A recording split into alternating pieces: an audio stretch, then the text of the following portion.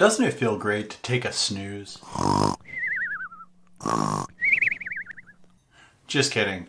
Talking about the snooze feature in Gmail. I've come to love that feature where I can snooze an email for 3 days, 1 day, an hour.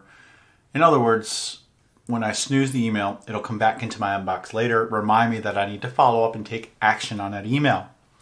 I was talking to a client today that has great open rates, but their CTOR, click to open rates, is pretty low. They offer online courses.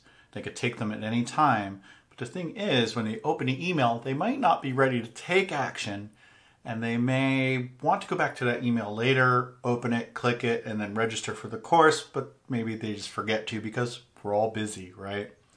What I thought of was implementing the Gmail snooze feature, or just simply a snooze feature, into their email marketing campaigns to help with that. What we plan to do is we'll send the email, and in that email we can say, are you not ready to register? Click here to be reminded about this in 3 days. Or it could be whatever time frame you want, or a few days you can just mention.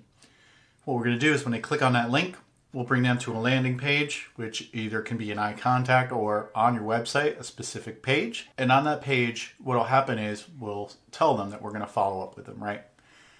Then what you can do is either use automation and say 3 days later, 1 day later, whenever they want to, you can follow up with them to remind them to register for that course. I would probably recommend using automation. It's probably the best way to go about it.